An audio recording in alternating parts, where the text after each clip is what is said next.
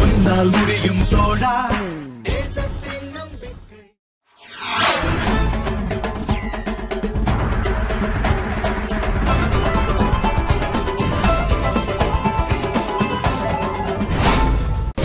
திமுக தலைவரும் முன்னாள் முதல்வருமான கருணாநிதி கடந்த சில தினங்களுக்கு முன்பு இறந்து போனார். அவருக்கு அஞ்சலி செலுத்தும் விதமாக பூவிருந்தவல்லி ஒன்றிய மற்றும் நகரம் சார்பில் நினைவு அஞ்சலி செலுத்தப்பட்டது. இதில் திமுக, காங்கிரஸ், மதிமுக, பாமக, விசிக, திக, பாஜக உள்ளிட்ட கட்சித் தொண்டர்கள், பொதுமக்கள் என 1000க்கும் மேற்பட்டோர் கலந்து கொண்டு பூக்களால் அலங்கரிக்கப்பட்ட கருணாநிதி உருவப்படத்தை வைத்துக் கொண்டு ஊர்வலமாக நடந்து வந்து மௌன அஞ்சலி செலுத்தினார்கள். கடலூர் மாவட்டம் சிட்டக்குடி வைத்தியநாத சுவாமி ஆலயத்தின் முன்புள்ள திருக்குளத்தை ஆக்கிரமிப்புகளை அகற்ற வட்டாட்சியர் தலைமையில் இன்று மதியம் திருக்குளத்தை சுற்றி அளவிடும் பணிகள் நடைபெற்றன. இதில் வருகின்ற 19ஆம் தேதிக்குள் ஆக்கிரமிப்புக்காரர்கள் தாமாக முன்வந்து தங்கள் ஆக்கிரமிப்புகளை அகற்றிக் கொள்ள வேண்டுமென சிட்டக்குடி தாசில்தார் சத்யன் உத்தரவிட்டுள்ளார். அதற்குள் அகற்றவில்லை என்றால் வருகின்ற 20ஆம் தேதி காலை 10 மணி அளவில் சிட்டக்குடி வருவாய்த்துறை சார்பில் ஆக்கிரமிப்புகளை எடுக்கப்படும் என தெரிவித்தார். இதற்கு ஆக்கிரமிப்புக்காரர்கள் எந்த ஒரு எதிர்ப்பும் தெரிவிக்கவில்லை என்பது குறிப்பிடத்தக்கது. பெண்ணாடம் அருகே ஸ்ரீ அம்பிகா சர்க்கரை ஆலை பணியாளர்கள் கூட்டுறவு கடன் சங்கத்தில் தலைவர், துணைத் தலைவருக்கான தேர்தலில் வாக்குப்பெட்டி கடத்தப்பட்டதால் பரபரப்பு ஏற்பட்டது. இதையடுத்து தேர்தல் அதிகாரி சுப்பிரமணியன் கொடுத்த புகாரின் பேரில் பெண்ணாடம் போலீசார் ராமச்சந்திரனை பல மணி நேரம் வலை வீசி தேடி பிடித்து காவல் நிலையம் கொண்டு வந்து விசாரணை செய்து வருகின்றனர்.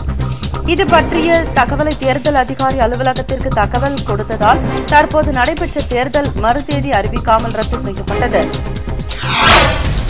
மறைந்த முன்னாள் முதலமைச்சரும் திராவிட முன்னேற்றக் கழகத்தின் தலைவர் கருணாநிதிக்கு இரங்கல் தெரிவிக்கும் வகையில் திருவாரூர் மாவட்டம் வடபாதிமங்கலம் திமுக சார்பில் அதிமுக, மதிமுக, விடுதலை சிறுத்தைகள் கட்சி, பாஜக, சிபிஐ, சிபிஎம், காங்கிரஸ் உட்பட அனைத்து அரசியல் கட்சியினர், வணிகர்கள், வர்த்தக சங்கத்தினர், அனைத்து தொழிற்சங்கத்தைச் சேர்ந்த நிர்வாகிகள் மற்றும் பெண்கள் உட்பட 1500க்கும் மேற்பட்டோர் மறைந்த முன்னாள் முதல்வர் கருணாநிதிக்கு நடைபெற்ற அமைதி பேரணியில் பங்கேற்றனர்.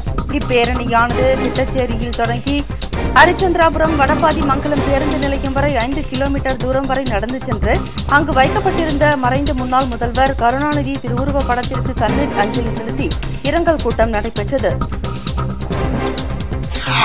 கொடைக்கானலில் 12 ஆண்டுகளுக்கு ஒருமுறை பூக்கக்கூடிய குறிஞ்சி மலர் பூத்துள்ள நிலையில் குறிஞ்சி மலர் திருவிழா ரத்து செய்யப்பட்ட நிலையில் திண்டுக்கல் மாவட்ட ஆட்சியர் வினய் கோகஸ் வாக் பகுதியில் உள்ள குறிஞ்சி பூங்காவையும் அவற்றை அருகில் சென்று பார்ப்பதற்கான நடைபாதை அமைக்கும் பணிகளையும் பார்வையிட்டு அதிகாரிகளுடன் ஆலோசனை நடத்தினார். விழா நடைபெறும் இடத்தில் அடிப்படை வசதிகள் செய்து கொடுக்க வேண்டும் எனவும் ஆட்சியர் உத்தரவிட்டார். மீண்டும் கொடைக்கானலில் குறிஞ்சி விழா நடைபெறும் தேதி பின்னர் அறிவிக்கப்படும் என ஆட்சியர் தெரிவித்தார்.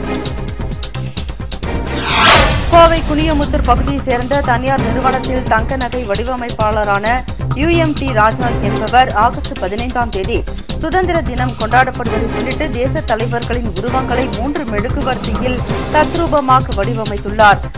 காந்திஜி, நேரு, சுபாஷ் சந்திரபோஸ், பகத்சிங், அப்துல் கலாம் உள்ளிட்ட 12 தேச தலைவர்களின் உருவங்கள் அந்த மெழுகுவர்த்திகளில் வடிவமைத்துள்ளார்.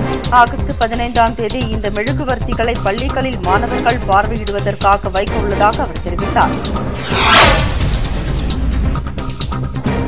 கோவை கவுண்டம்பாளையத்தை அடுத்த கொங்கு நாடு கலை மற்றும் அறிவியல் கல்லூரியில் இன்று பட்டமளிப்பு விழாவானது நடைபெற்றது. இதில் சிறப்பு விருந்தினராக டாக்டர் கலாம் மற்றும் கல்லூரியின் செயல் வாசுகி ஆகியோர் கலந்து கொண்டு சென்ற ஆண்டு பட்டய படிப்பு முடித்த 1141 மாணவ மாணவிகளுக்கு பட்டங்களை வழங்கினர்.